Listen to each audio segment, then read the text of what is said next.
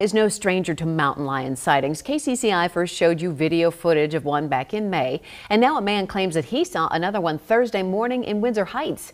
KCCI's Tizia Munziga talked to the DNR to get a confirmation of what this wild animal could be. Stacy, a man was driving down 70th and Washington in Windsor Heights. Once he looked to his left, he noticed something that caught his attention.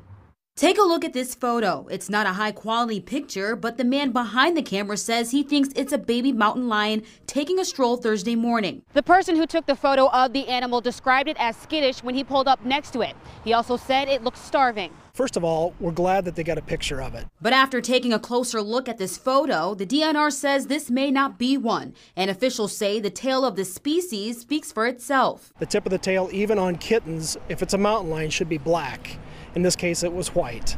The shape of the ears was another indicator that it didn't quite match up with what a mountain lion should have.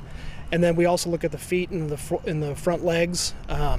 Front legs were darker in color, which gives the DNR reasons to believe this is most likely a red fox. The body condition of the animal, we've had a lot of reports of mange in our fox and coyote populations recently, and so that kind of brought it all together for us that it's probably a red fox with mange. Back in May, the DNR did confirm a mountain lion sighting after this video was released. We confirmed a female in here, which might have been the first one that we've actually confirmed.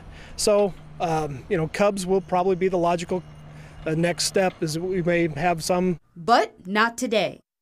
The DNR says if you see an animal and you're not sure what it is, take a picture of it and send it to them so that they can determine what it is and if it poses a threat to the community. In Windsor Heights, Tizia Munziga, KCCI 8 News, Iowa's news leader.